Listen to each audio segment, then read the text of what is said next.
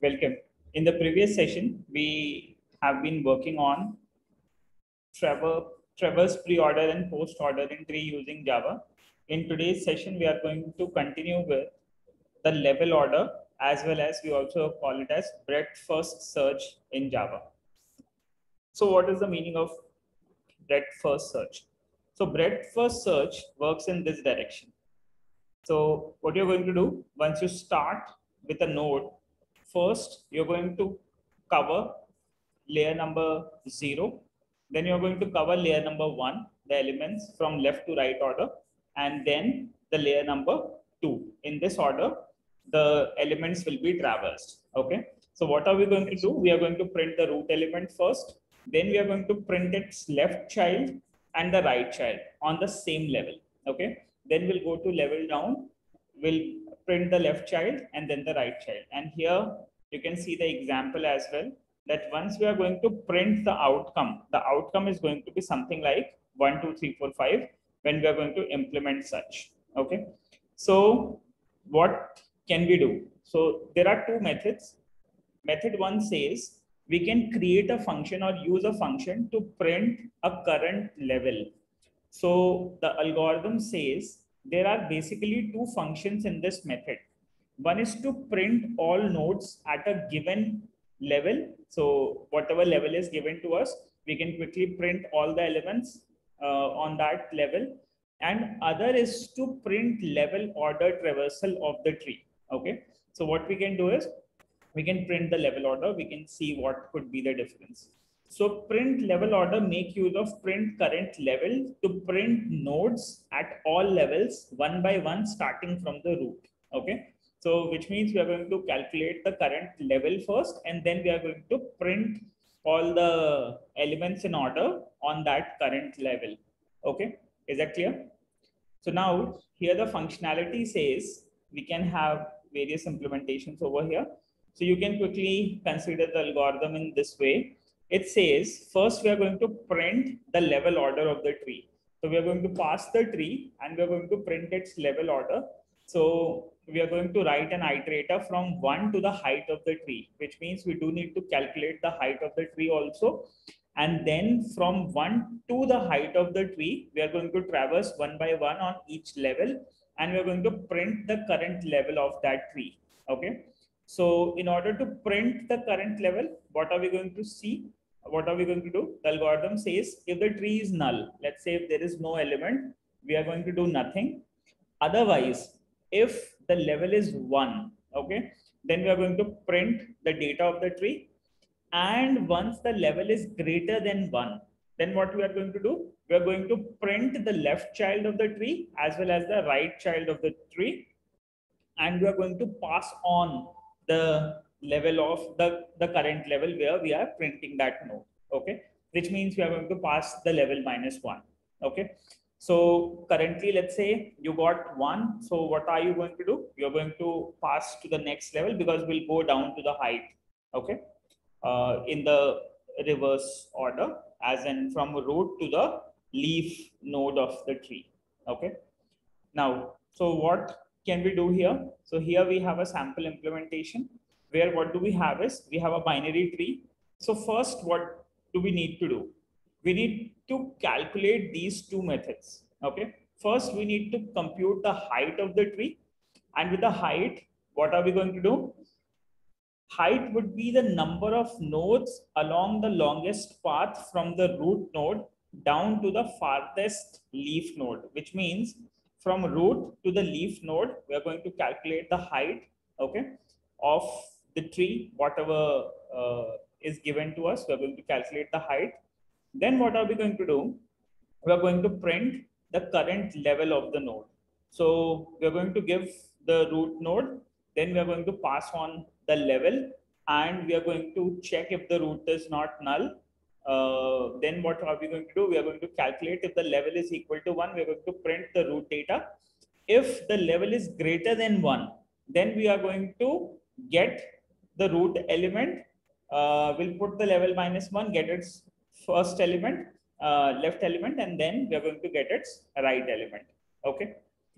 Is it clear? Finally, we are going to print the level order. So So once you call the print level order, what do we do within the level order? We are going to calculate height of the root. We are going to calculate the current iterator, which means, let's say we are going to start from 1 up till the height of the tree. Will process one by one for each level within that height. And we are going to print all the nodes of that current level. Is that clear? So these are going to be few things which we will be implementing. So there will be 3 more functions which we are going to create here now. Okay, is that clear? Is the concept clear that what do we have to do? We have to calculate the height of the tree.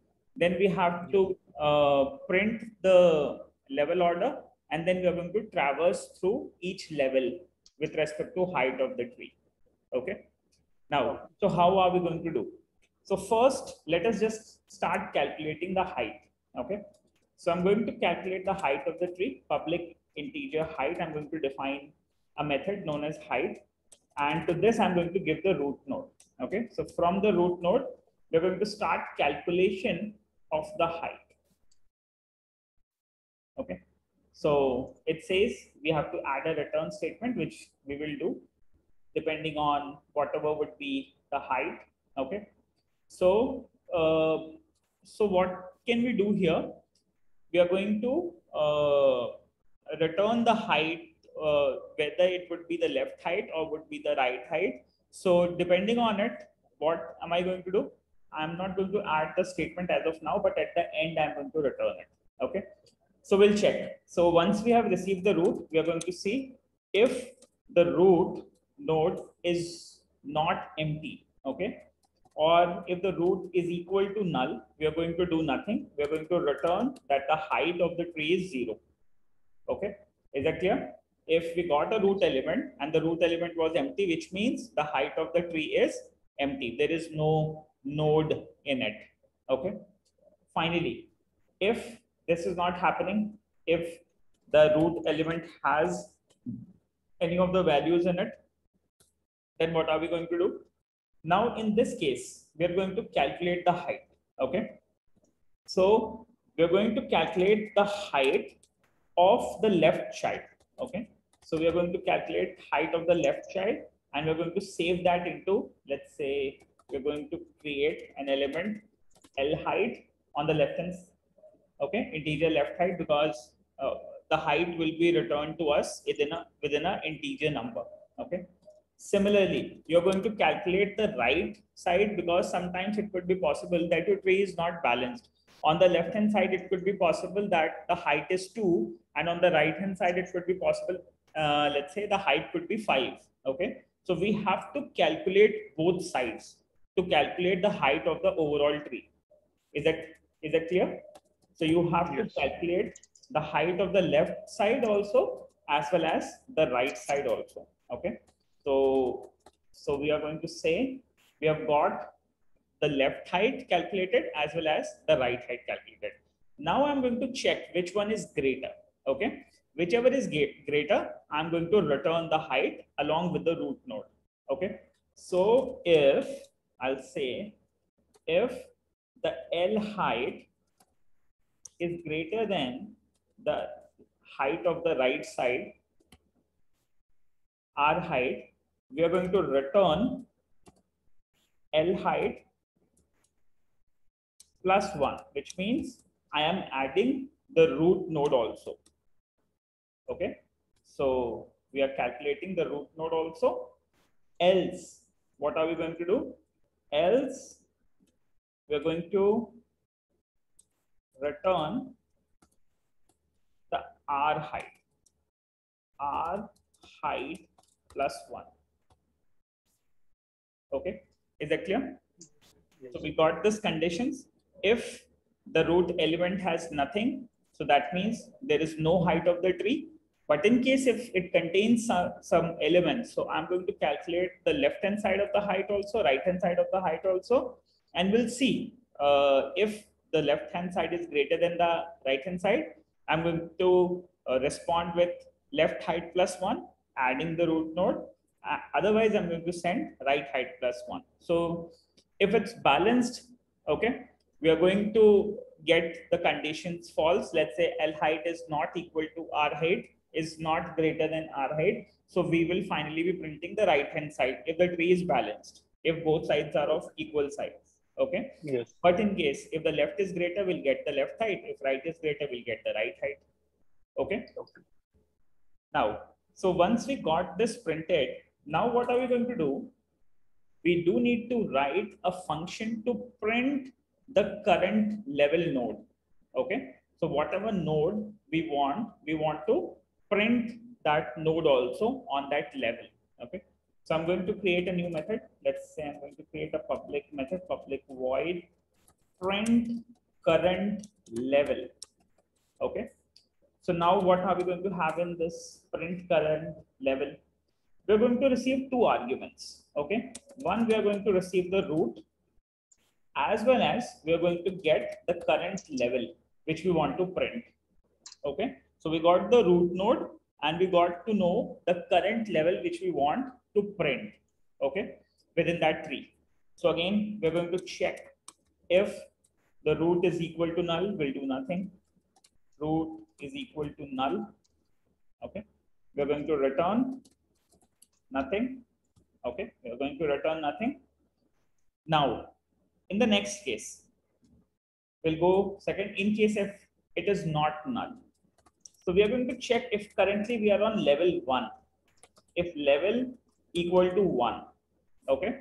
Because for the very first time in the iterator, we are going to start from height 1, which means the first level, as in where the root stands. So if the level is equal to 1, because our iterator will start from I is equal to 1. Okay. So we'll check if level is equal to 1, then what are we going to do? We are going to print the root element system.out.println, because we only have one element on the root. Okay. Yes. Is that clear? Root dot value. We're going to print that element if the level is equal to 1. Else if, okay, if the level is greater than 1. So let's say now we have gone to loop number 2, where we have got one increment. Now we have to print the left child as well as the right child. Okay. So what are we going to do? We're going to call the print current level method. I'm going to give the root node which I want to print in. So the root node would be my left child, because I want to start from the left hand side to the right hand side. Okay. So it's going to be my left hand side element. And what would be the level? Since the level is already greater than 1, I'm currently at level number 2. Yes. Okay. Currently I'm at level number 2. So what I'm trying to do here, I want to quickly calculate the level, which means what is the current level. If I'm at 2, I'm going to go to the left hand side and I'm going to get the previous level's left child and the right child. Okay. Is that clear? Okay. Which means, I believe this is clear, right? Yes. So let's say I have a root node and I have a child node. Okay. So in the first attempt, what I did, I have printed this one when level was equal to 1. When level was equal to 2. Okay. So I have to print this. So what I will be doing, I will be printing the left node, okay, of the root element at level -1. Okay. So I will be printing its left child, okay, and its right child, because this is level 2 and this is level 1. Hence, we are writing level -1 here. Okay. Is that clear? So if the level is greater, I'm going to print the left-hand child of the root element at that level. And I'm going to get, similarly, I'm going to print the current level of the right hand side, root.right, and level -1. Okay. So that's how, what am I going to do? I'm going to print the current element. Now, what next is left? So I would be needing the complete height of the order, which means of the tree, and then I have to write a recursive loop or so that I can traverse the complete height. Okay.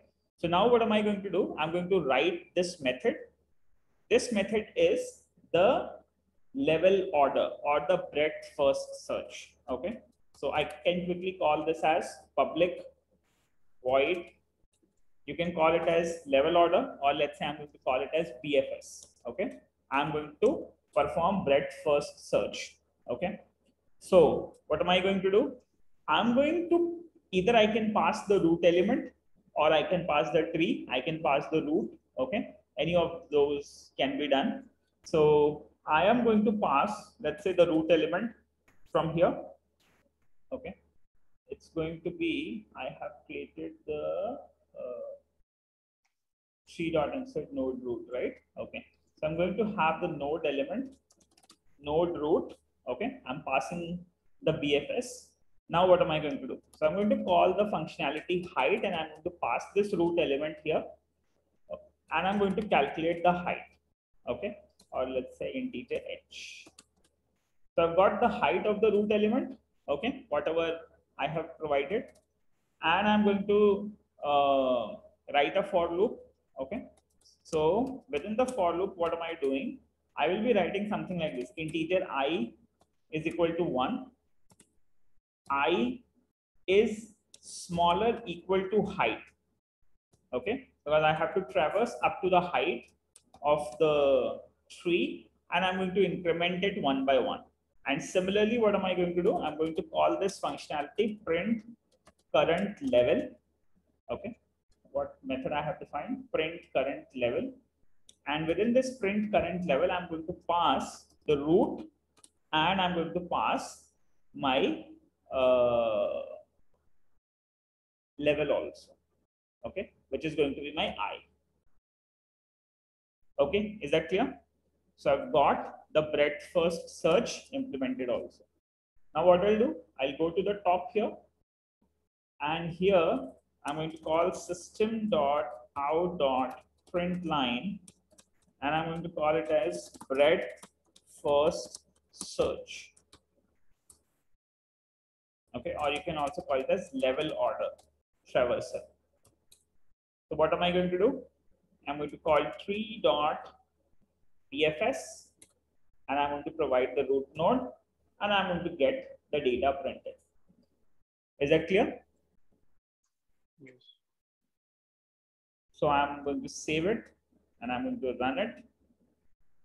So once I do it now, so now you can see that I have got the elements printed in the same sequence. I've got 2 on the left hand side, 4, then I've got, I've got 5, then on the left hand side, I've got 2. Then in the next order, I've got 4 at the right hand side at level number 3. So similarly, I have got this correctly printed 5, 2, 8, 4, 3, 6, 9, 3, 7. Is that clear? Yes. So that's how we implement the breadth first search and we check if we have got that element. So now you can see that implementing binary trees is very easy. What you just need to do, you need to create a tree class. Within that, you can create a node where you can have the value of that node and the left pointer and the right pointer. Then you know how to insert the elements into the nodes, okay, and to the left hand side and to the right hand side, and then you can search the elements within the binary tree. You can do that with traverse in order, traverse pre-order, traverse post-order, and finally printing the breadth first search or the level order functionality. I believe this is clear. Yes. Now, so with respect to this, we are done with the trees binary search, okay, with this concept of how the trees are implemented and how the binary search trees can be performed, how different search mechanisms can be implemented on it, okay. In the next session, we'll get started with the next concept, which is collection interface and iterators. So I'm just explaining it to you once again. So let's say I've got a tree 5, 2, 4, 8, 6, 7, 3, 9. Okay. Yes. So we got this binary tree.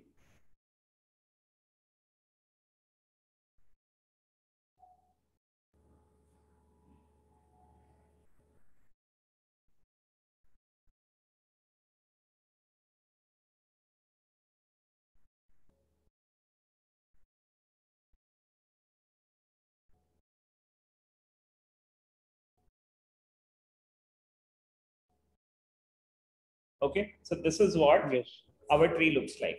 Okay, now we need to see the functionality. So your question is that why we have used level -1 here. Okay, the left hand child and the right hand child. Now I'm taking you to the current functionality where we will be printing the current level.